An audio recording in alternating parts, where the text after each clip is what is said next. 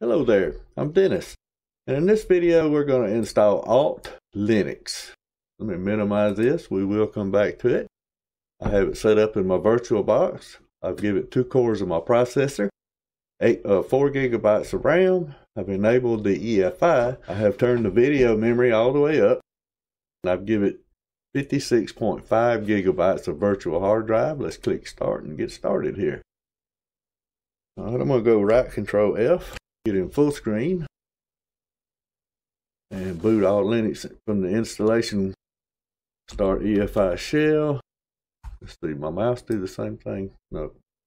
Boot Alt Linux live from the Alt workstation. Boot Alt Linux rescue. Boot others from Alt Linux. Start EFI shell. Start MDK utility. About refined. Manage hidden tags. Shut the computer down, reboot the computer, set up utility. So let me go back here to boot Alt Linux installation from Alt Workstation.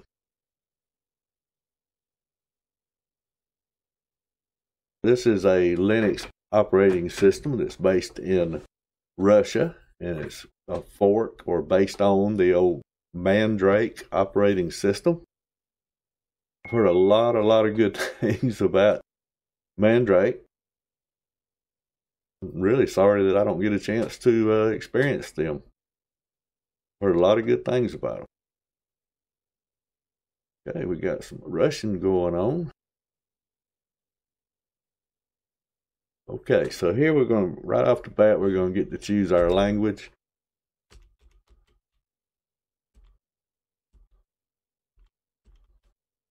Tab, they get me up there. There we go. English. Please select the keyboard, which there's no option there. So I'm going to say next. The language is USA. Say next.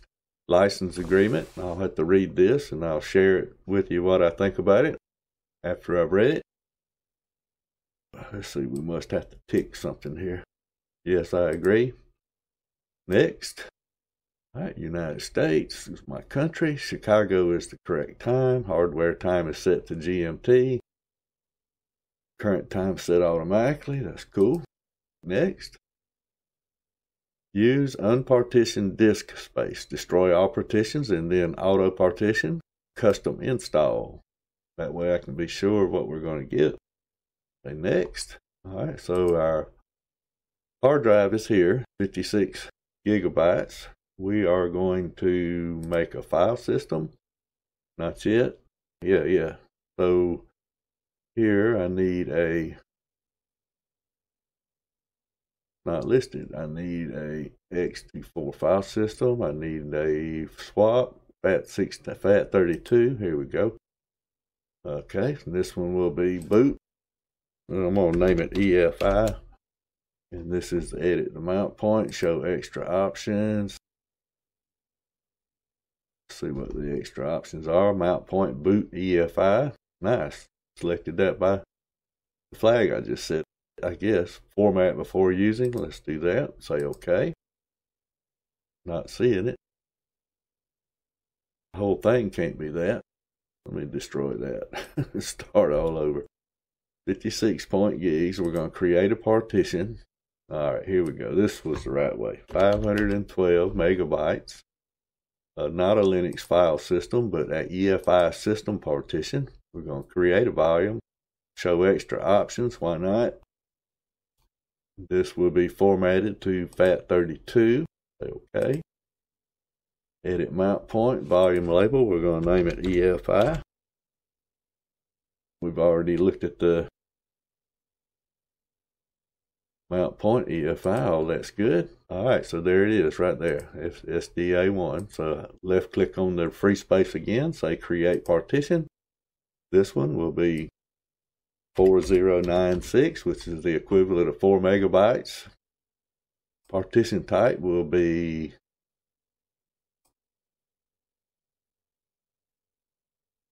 should be one there for swap, but I don't see it. I did see it a while ago. Leave it there, go extra options, say OK. Here we go, swap. So UUID for swap space, check for bad blocks, nope. Show extra, say OK. Edit mount point, there is none, so we're going to say OK. This one is swap file system. Left click on the unused space. Once again, say create partition. And there's what we got left. I'm going to divide that close to in half by saying 22 gigs. This will be the Linux file system. Create a volume, show extra options, say OK. This is going to be the ext4 file system, which that's awesome. Here, the volume label will be root. Create xt3 journal, nope. Check for bad blocks, nope. Show extra options. Mount point will be / for root, that's correct. Say OK. Alright, there's our root partition. Now we got 30 gigs unused. Create partition, leave the size alone. Extra options. ext4, that's correct. Alright. Check for bad blocks. Nope, this will be home. Show extra options. Mount point / home. That's pretty smart that it picked all that up. So there we go. That's our SDA1 for our EFI boot partition. SDA2 for our swap file or swap partition. I'm sorry. SDA3 for root. SDA4 for home. And I'm going to say next. Apply requested changes? Yes, or OK. Okay, nice. Advanced applications. Office, looks like it's ticked. Let's see what we got going on there. LibreOffice, scanning and smart card support. Clam AV for antivirus. If I was doing this on hard drive, I would put that there. Project management. Dictionary. Don't really need those, especially in a VM. I'll leave those as default applications there. Here we got Pigeon IM client. I'm going to undo that and the Thunderbird. Third-party app support. Let's put that in there. Cloud storage. I'm good on that now. Multimedia. Blender. Graphics editing. Audacity. I'm going to install those anyway, but for the sake of the video, I'm not going to do that here in the VM. Virtualization. You could go ahead and install that during the install. That's awesome.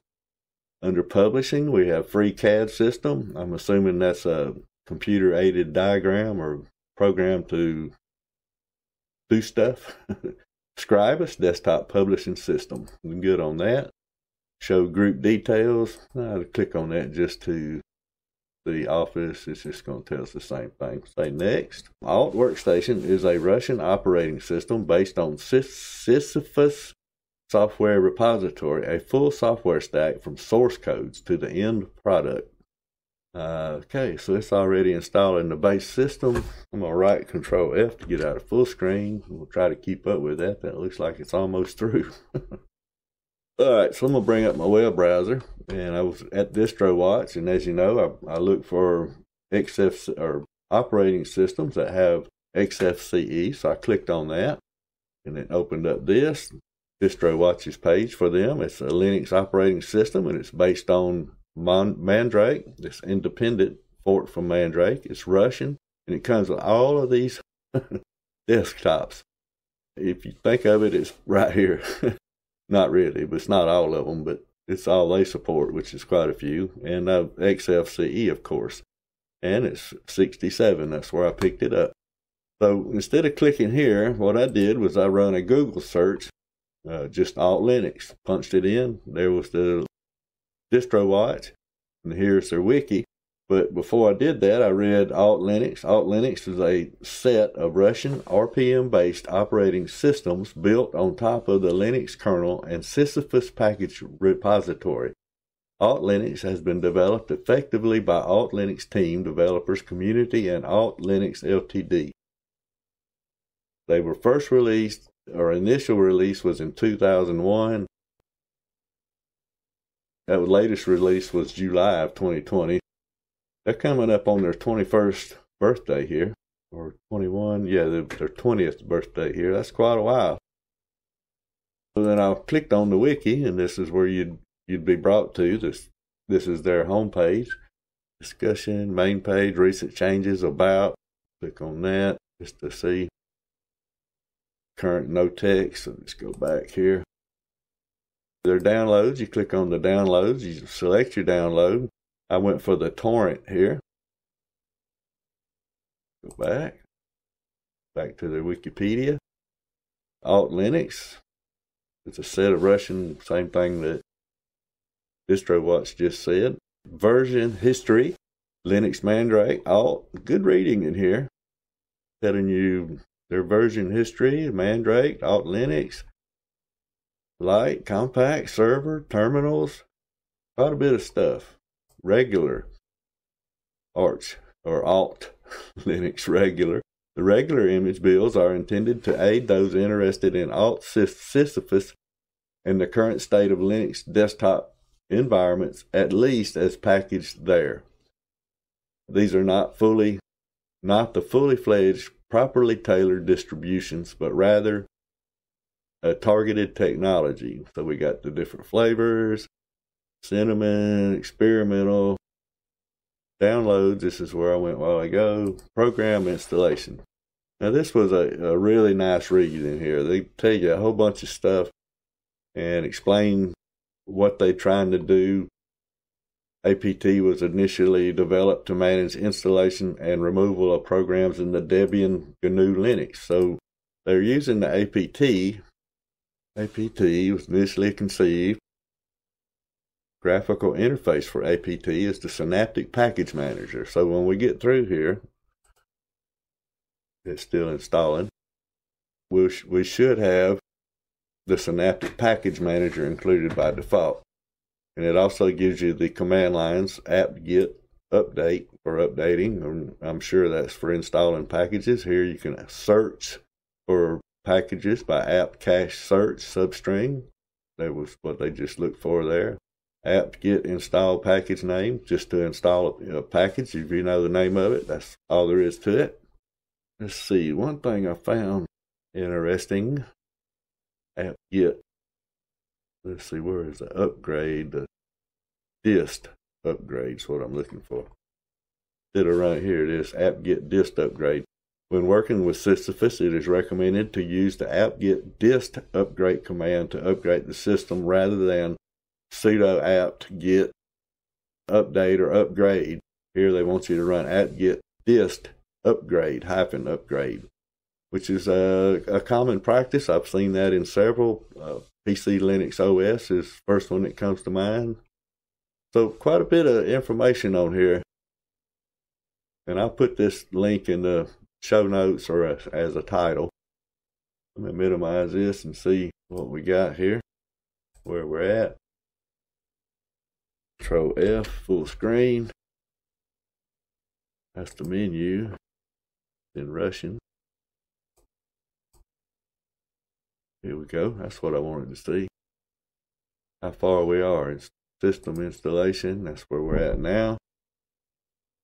And no way to get to a terminal to change the resolution. That's okay. What I'm going to do though is I'm going to right Control F, get out of full screen, and I'm going to pause the video, and I will be back when this is either through or almost through. Okay, so I'm back, and the installation says 100%. Let's see how long it just sits here. I'm not seeing any activity. I do see the hard drive light on my computer, so something's happening. Here we go. Alt Workstation is a Russian operating system based on Sisyphus software repository, a full software stack from source codes to the end product. Installing software ACPI 1.7-Alt1. A turnkey workplace for government employees and managers to perform their daily tasks. So this up here says 5/12. I'm assuming that means 5 out of 12 system installations. May have come back way too early. Alright, let me right Control F to get out of full screen. I'll slide that right there. Yeah, we're just getting a slideshow here. Convenient desktop, familiar to majority of the users. Go back to the thing I'm going to use for a reference here. This is the program installation, uninstallation package management of Alt Linux. Graphical interface for the advanced packaging tool here is Synaptic. I'm taking it that means Synaptic will be installed by default. It's telling you to apt-get allows to install into the system packages that require other still uninstalled ones. So you go apt-get update. I was reading here where it says it recommends you do that all the time anyway, or especially if it's been a while since you've updated. And this is basically like syncing the databases. Apt-get update. Package installation and upgrading. Installation of packages with apt is done using the following commands. So it's apt-get install, whatever your package name is. Apt-get install. Removable is apt-get remove at the package name. Updating all the installed packages. To upgrade all the installed packages, the apt-get upgrade command is used. Upgrade. It allows to update those only the packages that have newer versions and the repositories listed in Xfce app source list. No packages are removed from the system when this is done. However, a change in package names or dependency does occur. For instance, renaming package, etc. To resolve that problem, though, the distribution-wide upgrade mode can be used apt-get dist-upgrade. When the entire distribution is upgraded, which is what this command will do, APT, or the application packaging tool, performs a comparison of the system with the repository, removes obsolete packages, and installs newer versions of packages present in the system, and checks instances of renamed packages or changed dependencies among older or newer versions of program. If you want to do just your software, sudo apt-get update. See where was it at? Yep, update. Right here, sudo apt-get update. Search for packages, sudo apt search. Sudo apt install package name. But if you want to do the entire system, then that requires an apt-get dist upgrade. See where we're at here. 5 of 12 still. Installing additional software. Alright, well I guess I'm going to pause the video once again. Thought it was closer. I may even cut this part out. Okay, so I see we got another option here. I'm going to right Control F to get back in full screen. 7 of 12, it says bootloader setup, EFI recommended. The drop down arrow here though, you get EFI clear NVRAM, disable write NVRAM. For removable device, and then here hard drive SATA, which is my hard drive. EFI, as correctly said, it's going to get EFI. So we're going to set a password. Xfce set reset password. All right, there we go. Next. Set reset password. Never had a password, so we're setting it. Bootloader setup. I could see where that would be a little confusing right there, though. Typically, you choose your, well, under a BIOS legacy mode, you would always choose just your hard drive, not a partition. But under EFI, you do install the bootloader on the partition itself. In this case, it would be SDA1. I did click that. Next, looks like it's going to take a minute to do that. I'll come back when I have another option. Right, Control F. Okay, so no sooner than I went into pause, I got another option here. We're going to set up the computer name. It's calling it by default host 15. I'm going to leave it just like that. network adapter, Intel, Gigabyte Ethernet controller, etc. Use DHCP. Okay, next. Set up password for system admin. Thought that's what I just did, because I don't have a user. Generate automatically. No, I don't want to do that. Alright. Asking for my username. No comment. I could say root, or let's call myself admin, see what it says. Password. And we're not going to auto log in because I'd like to see what window manager. Name, only small Latin letters, no capitals. Alright. Let's see what that does. Next. System user. You can learn more about the features of this product at our official site, www.basealt.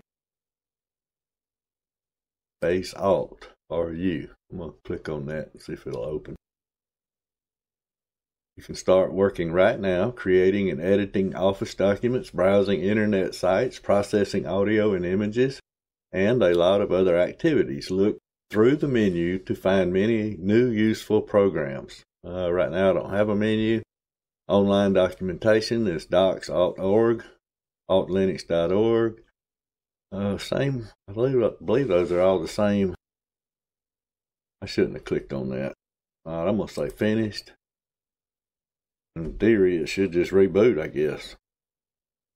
And this is UEFI modes. I shouldn't have to do anything with the ISO. That I actually could and probably will remove it on its own. It's about 50-50. Some do and some don't. The ones that don't remove it, they don't really mount it. You would have to mount it manually. Running post-install script. Automatic root boot after 17 seconds. I wonder if I hit enter, will it go ahead and do it? Absolutely. Okay. Advanced options for the alt. Enter a username. Your password. I just wanted to see advanced options. I don't know what that did. I can see down at the bottom here, that's in Russian. Although this is all in English, so I'm going to go ahead and press enter there. This is our first boot. That's certainly different. The progress bar. Very nice. I like blue. Don't hang up right there though. Let's go. Any operating system, the very first time it comes on takes a little longer than it normally will. There's our mouse. Okay, admin. I'm going to sign in under. Let's see. And my password. And we have guest additions.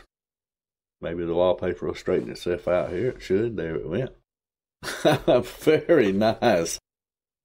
I'm totally blown away. This looks a lot better than what I thought it was. I didn't really know what to expect. Very nice. Is this the whisker menu on top of all that? It sure is. Oh, and they're on system monitor by default. Oh, got an extra category here.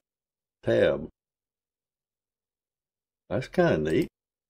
Processes on resources. It says we're using 603 megabytes of the 4 gigabytes that I allotted. I like that. This is real nice. Let's see what we got down here first. We got our calendar and our date. Let's see. Copy time, preferences. Let's see what we got here. Show the date. Show this is a whole new take. 12-hour format. That's what we want, or I want. Changed it to AM. That's cool. Weather. Temperature not in Celsius, but Fahrenheit for me. Wind speed. Meters per second, kilometers per hour, mph work. Let's see what time settings says. Well, you can manually adjust your time as well. That's pretty nice. Here, that should be the internet. It is. This is Clip It looks like. There are updates for our system. Clipboard manager, volume. See what preferences does here. Sound effects, no sounds, default. Theme, enable window and button sounds. Why not? Hardware. Input. Picking up my microphone. Doesn't look like it. But we are in. Yeah, there we go. Left and right. Applications, there's none. Huh. Alright. Bigger display settings. I'm happy with what it has there. This is the US updates. This is the updates here. Let's see what it says.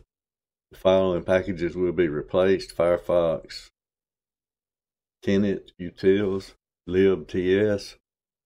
The following packages will be installed. The following packages will be upgraded. Wow, quite a bit. I'm going to just exit out of that if it'll let me.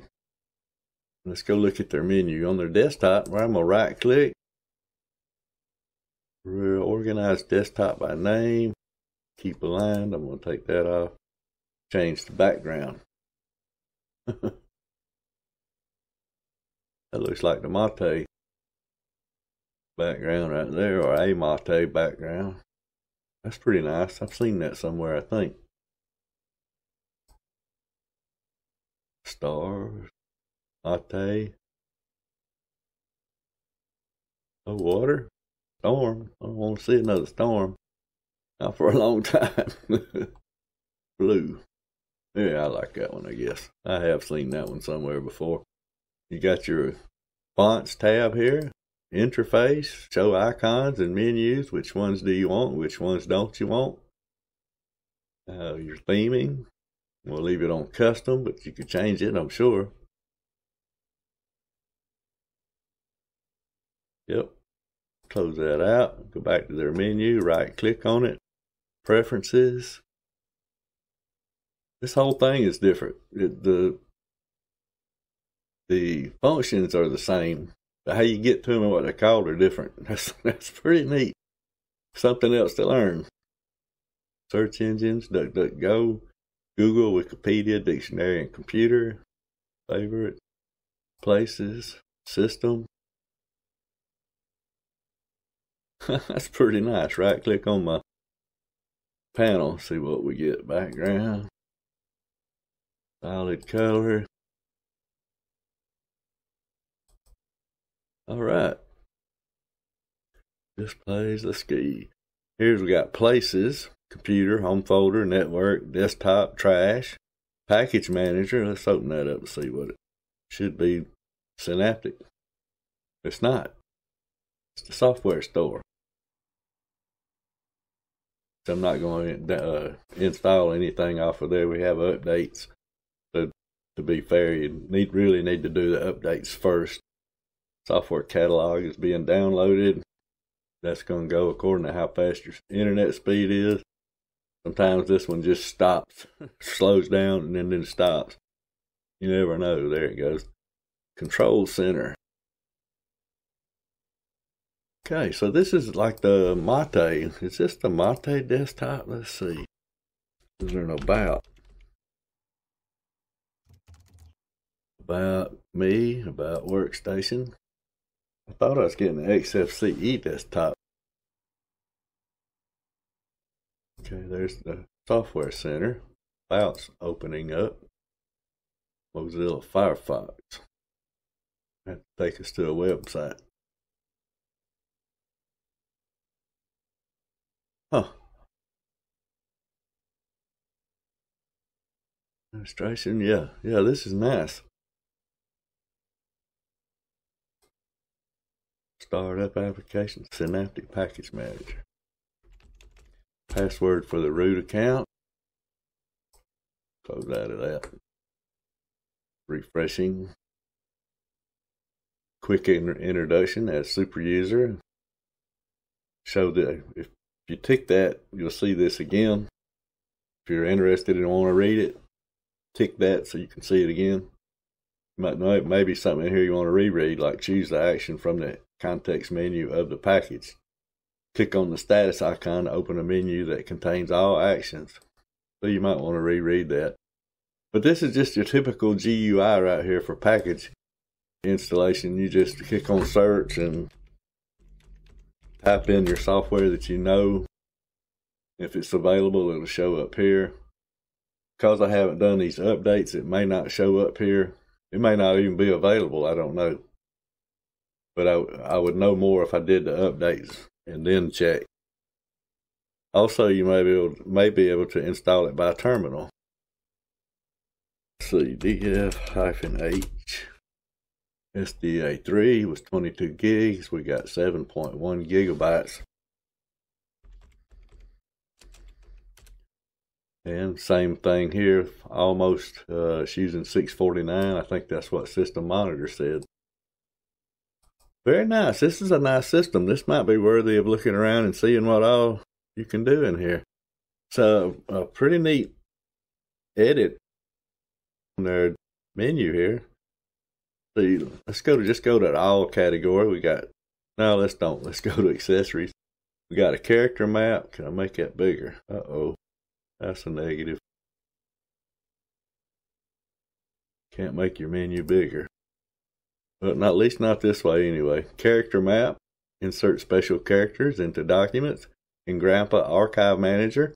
The Mate Calendar. Mate Font Viewer. Mate Search Tool. Password and Keys. Pluma.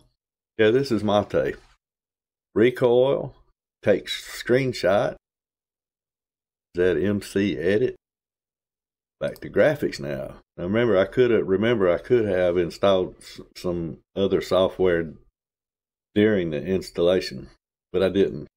So here we got LibreOffice Draw. I think we probably had the full suite. Mate Image Viewer, Image Magic Display, Mate Color Selection, Xfce Image Scanning for your scanners, Gimage Reader, Scan Pages. Under Internet, I got Mozilla. I unticked the Thunderbird and Pigeon, I believe. Desktop sharing. Okay, under Office, we do have the full Office LibreOffice Suite. Document Viewer, edit your diagrams. Sound and video, we got sound. Cheese for your webcam or camera. SM Tube. Simple Screen Recorder. VLC Media Player, System Tools, APT Indicator, About Alt Workstation, we just opened that up, CPUX, that's a nice program right there, tell you a whole lot about your motherboard. I don't know what it'll tell me here. Give it my password. That's if you want to change anything. If you just run it as a regular user, you couldn't change anything, but here this tells you all kind of stuff about your motherboard, your system, your CPU, caches for your RAM. Yep, that's real nice. I have that on my system. System tools, Kajal, file browser, Gparted, HTOP. So it does come with HTOP. Log file viewer, Mate disk usage analyzer, Mate system monitor, which I like this Mate system monitor. Mate terminal. We'll go ahead and open it up. That's what we opened up a while ago. Rosa image viewer, software. That's the software store again. Deconf editor. Under administration, we got Grub customizer, print settings, RPM install, system management center. Preferences, about me. That's probably mugshot. It doesn't say it, but it sure looks like it. Here you could change that from admin to another name if you wanted. Change your password. Okay, under preferences. That's neat. It stays. The last category I used, it was highlighted here. Bluetooth by default. Desktop sharing, displays, file management, HP. Is installed by default. Keyboard shortcuts. LCD test, the LCD screen quality. Main menu, change which applications are showing. Screensaver, sound, startup applications. Synaptic Package Manager, user password, and Windows. Main menu. See what Oh, that's Libre menu. Menu. Libre? You never remember and never get it straight. And I sure hope if one of the developers listens to that or hears me, he forgives me. Yeah, this is where you edit your menu, customize this menu just about any way you want it. Okay, I'm going to exit out of that. H-Type's reporting we're using 564 megabytes of the 4 gigabytes that I allocated. No swap, of course. CPU is down minimal. We'll close that out. This is Alt Linux, a Russian-based installation or a Russian-based operating system based or forked off of Mandrake, which no longer exists. That's too bad because this is a fork of Mandrake. I really would have liked to have seen Mandrake. See, we didn't see in favorites here. Okay, so you can add whatever you want to in here. You could take this out if you wanted to, like displays. If you right click, probably say remove from the favorites yet. Yep, very nice. This is a good looking system. It deserves a try. Even though it is from Russia, I mean, this is 2021. There ain't nothing they're going to see on my machine that they hadn't wanted to see somewhere else already. Anybody, not just Russia, anybody. I mean, what can you do? You can do what you can do, but they already know what they want to know. Okay, well, my name's Dennis. I thank you very much for watching, and I'm going to close out of this video and say goodbye. I'm going to right Control F to get out of full screen. And shut down, which they call it quit. I'm going to shut down. Thank you so much for watching. I'll catch you on another video. Bye.